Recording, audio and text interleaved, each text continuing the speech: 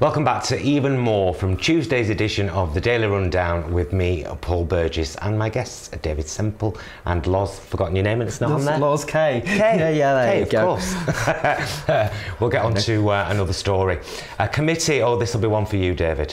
A committee of MPs has called on the BBC to reveal which of its presenters and stars earn more than the Prime Minister. Why are they using the Prime Minister as a measuring stick? The BBC is planning to publish the names of those who earn more than $450,000 a year. But the House of Commons Culture, Media and Sport Committee has said that there is no reason why the corporation shouldn't also publish the names of those who earn more than the PM, which is £143,000 a year. The committee claims that transparency on pay is a helpful tool to keeping control of pay costs. It is standard practice in public bodies to declare pay packages above the Prime Minister's salary. Is this a good move? Would you like to see this? Well, the first thing, the BBC is publicly funded. Yes. It's owned by the public, so we should know everything, down to the last pencil. I completely agree. That the staff is stealing. I'm sure we've all done it when we work for big companies. And I know the BBC is extravagant because one of my best friends 20 years ago was getting 90 grand a year from the BBC in Wood Lane just to negotiate co-productions, right? And he's very good at the job, And I helped him get that job because I told him, apply for that job. 90 grand 20 years ago. Yeah, 20 years ago. He deserved it. He's a good guy. Yeah. But he's left the BBC since. And so they do pay their people a lot of money. And but I think, you know, when you get these talk show guys, you know, like who's the guy with the lisp? Jonathan. You think Jonathan Ross or Jonathan Ross? Yeah. Okay, Jonathan Ross was at the BBC getting a fortune. First thing, that's ITV material anyway. I would actually want to make the BBC a bit more artsy and get rid of all the commercial stuff because they don't need to sell commercials, do they? No. So get rid of the commercial stuff and make it more quality, or privatize most of it and just keep one channel and make it all artsy. Or do you think I'm being too elite? Yeah, probably, David. But also when you can't.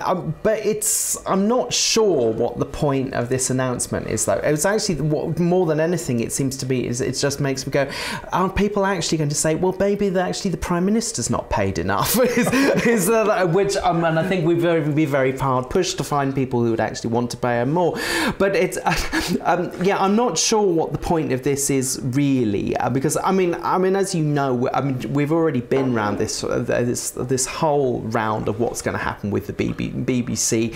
We've just done all of that, and also with the outgoing DCMS guy, John Whittingdale, has kind of been through all of that, and then also a lot of those arguments have been had really in terms of what the BBC is an institution is. I think it only feels like yet another thing about kind of, it seems it's very fashionable at the moment for everybody to be chipping away at the BBC. Also from the left as well, is like everybody's complaining, oh God, they don't report exactly what I want, you know, so everybody's moaning. Everybody's moaning. So I just don't know quite what it helps. I mean, the BBC did make the point. It's like, well, we'll make it just easier for commercial organisations to poach our good people, because also they'll say, oh right, well okay, right, fine, we'll offer you more. That's positive, you know. Is that a problem or not? A big problem or not? I don't know. I mean, I think transparency, yes, is a good thing, but also saying I'm not sure what the point of this is. Surely this has only kind of come about because, as you said, the BBC is owned by us, because we pay a licence. Yeah, but I think they forget that sometimes. Yes. I think they say, oh no, it's independent. No, I'm sorry. Where do they get the money? From the taxpayers. This is TV licence, which is the most objectionable thing. They've had it since 1945. Why should there be a TV license? In CBC in Canada and ABC in Australia, there's no TV license, but they still publicly fund those two networks with limited advertising on them. I don't see why they can't do the same here. Sorry. Well, I mean, yes, but I think one of the things that's very you can go to jail. It was like, yeah, well, I know, and I'm also, I think one of the things that's very amusing is that also actually the current government have gone further towards ensconcing that, because particularly is that now, because they've closed the loophole again, as what John Whittingdale was describing it, is that now now to also to have the iPlayer, you will need from September to have a license too. So to me, I mean, it's come dangerously close to also the Tories bringing in an internet tax. Surely you don't want that. It is an internet tax. Yeah. I mean, and I'm surprised this hasn't been more controversial. I think there's a lot more to come on that, actually. Do you know, I have a theory that when Tories, Labour, they get in power, they get so... It's like a drug addict, and I won't name ministers who do that, but it's like a drug addict. They get so addicted to these things they can bring in, it's like they almost want to punish the public. Maybe you should pay a license fee for ITV too. We should give some of that to them. No, maybe you're getting too much money from us. And maybe you politicians should take a pay cut. You know, maybe the Prime Minister makes too much. Well, yeah, this was because there was a lot of pressure on the government, particularly in terms of the BBC review, but also particularly, I mean, I went to see Whittingdale talking about it, and I know that obviously a lot of the commercial companies still remain hugely unhappy, but also the BBC were very unhappy about what they saw as a loophole in terms of the use of the iPlayer, and that increasing, I think it's massively changed people's use of the television, because people say, well, actually you don't really need television anymore. I mean, I think this is the other thing, is that also our media picture is changing hugely, and also I think that's where that's where it kind of feels like the BBC needs to catch up a bit, to say that we're living in a very different environment now, of course. Let's see what happens when all those wages come out. I would also be very interested to see the wages of footballers, for the record. And how much tax they pay. Yeah. Another story now. I'm quite liking this one. Since the 5p bag tax was introduced, Britain's plastic bag usage has fallen by 85%. In 2014, Britain used 7 billion single-use plastic bags. That's just horrific. This figure has now dropped to 500 million in the first 6 months since the tax was introduced. Around 8 million tonnes of plastic ends up in the ocean each year, posing a threat to the marine environment.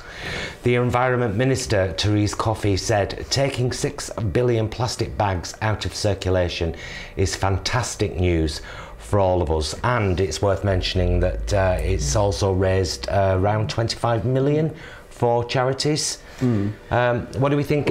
Have you seen any of the pictures of fish, turtles with I've seen all the plastic straws up their stuff, nostrils, and the kind of ring can plastic things over their heads and stuff, and yeah, absolutely, and also particularly the kind of burgeoning kind of plastic in the oceans is hugely concerned. I mean, for once, I think we've been giving politicians a hard time, as we quite often do on this bonket of news. But they deserve it. Yeah, but for once, there's also what's quite hard is actually getting something, getting a clear policy that works in a particular way that you want it to do. This is also one of those cases. This is actually there was a clear aim with also a clear policy that was understandable and that actually has worked. So, well, for once, yeah, that's been a clear path to go down. But it's not like but this isn't the only environmental problem there is, of course. Absolutely. And the biggest one and is I think animal it was also, it was still extraordinary about, also I think the tabloid papers were saying, you can beat the plastic bag tax. Take your own bag, as if this was like some way of sticking it to the man, and you were going, no, this is the idea, guys. This was the plan. So I think there's kind of much more intractable environmental problems that also I think it's going to be harder to deal with than just bringing in 5p on something, It's a start, though. Yeah. I didn't think it would work. I still resent paying the 5p for a plastic bag. Why aren't you taking your own, David? Surely you've bought a cotton one by now. No, I use them to put garbage in. Ah, okay, fair enough. Okay, so, but one of the other things is that I have been a supermarket manager for 12 years after my second business went bust, and it was a record shop. And I made more money actually doing that than anything else. But one of the things, if you go into a supermarket in the produce section, you've got the apples, right? And then you've got the pre-packed apples. All that pre-packed garbage is wrapped in plastic, like Laura Palmer in Twin Peaks. So that was a guess. And another thing, of course, you've got glass. If you drop a glass bottle today, it doesn't break. So why don't we get rid of all those milk in plastic things and bring them back to glass? Why don't we do that by legislation? Because the glass doesn't break anymore like it used to. Well, I've thought the one thing that you can bring in that's in Scandinavia and Germany, for example, is the bottle return scheme and the can return scheme. We used to have that in this country. When I was a kid, yeah. Yeah, absolutely, and they still have that, say, in Denmark, for example. It makes a massive difference. It's also because people save the stuff and they take it back to the shop if there's stuff, and if there's rubbish around, actually people go around, kids go around and pick them all up because they get some kind of pocket money. It's also, and that's actually not, that's also something where also you're not even kind of feels like, also the thing about tax, people maybe feel they're being punished, but with this actually it feels like, ooh, yay, we're getting some money back, so you actually feel like there's actually a positive thing about that. I mean, 25 million for charities is brilliant. And it's also, in Denmark, those bottles are reused. It's actually, you get Coke bottles back and they've clearly been through the system time and again, so they're slightly worn. I find that quite charming. But it's also, it's much more so, it's actually, that's actually a better way of doing stuff. But that's what they used to do in the 60s. We're going to break very shortly. You get 2 cents a Coke bottle. It's time for another short break now. Can I just text all the virtues of hemp plastic, which biodegrades? I think we need to start making that stuff. We'll see you again in just a couple of minutes here on Channel 7, when I'll be chatting to some guy who's doing some comedy project as part of Manchester Pride on today's edition of the Daily Rundown. Stay with us.